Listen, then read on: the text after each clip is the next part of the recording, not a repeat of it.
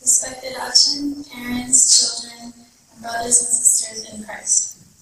First off, Merry Christmas. What is the real meaning of Christmas? The average person in today's society would say Christmas is a time of presents and being with family. People are fully engaged with decorating, shopping, and ensuring that they get the best deals. But is this what Christmas is about? No.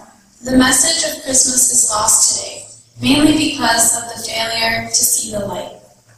We are here celebrating the joy of our Savior because this is the day our Lord came into the world to fulfill a prophecy, to save all mankind from sin. With the news of Christ's birth came the three kings from the east. As we see in Matthew chapter 2, verse 2, they saw a star in the east and came to worship him. The star went before the three kings, and led them to baby Jesus. They presented him with gifts of gold, frankincense, and myrrh. The star seen by the kings is a representation of Jesus Christ. Jesus is the light of the world. In John 8:12, Jesus says, "I am the light of the world.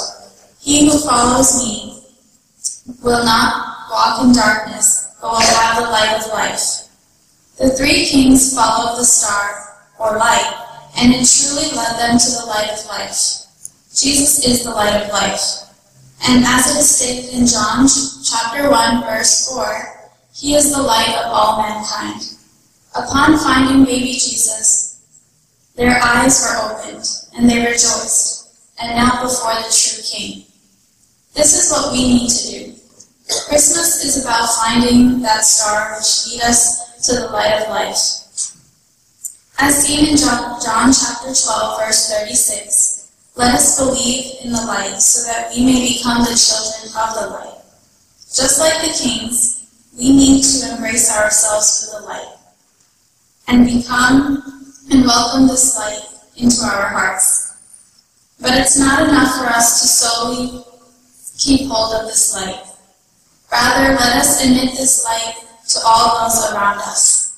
This Christmas, or Christmas light, is God's ultimate gift to the world, and it's meant to be shared.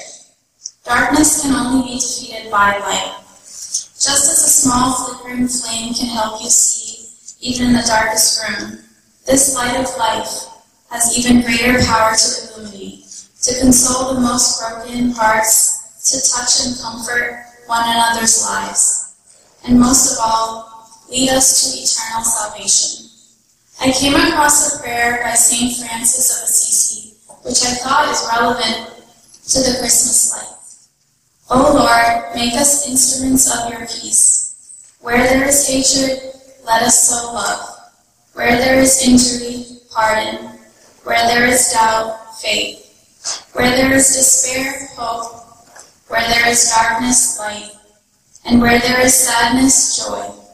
O Divine Master, grant that we may not so much seek to be consoled as to console, to be understood as to understand, to be loved as to love. For it is in giving that we receive, it is in pardoning that we are pardoned, and it is in dying that we are born to eternal life. Amen. So this Christmas season, let us be reminded of this light of life. Let's work together to welcome this light into our hearts, not just today, but always. Let's keep the light of Christ the focus of our Christmas and our daily lives. For this light is the ultimate gift from God, a gift of faith, love, hope, peace, a gift of the light of eternal life. Thank you and Merry Christmas, and have a blessed Happy New Year.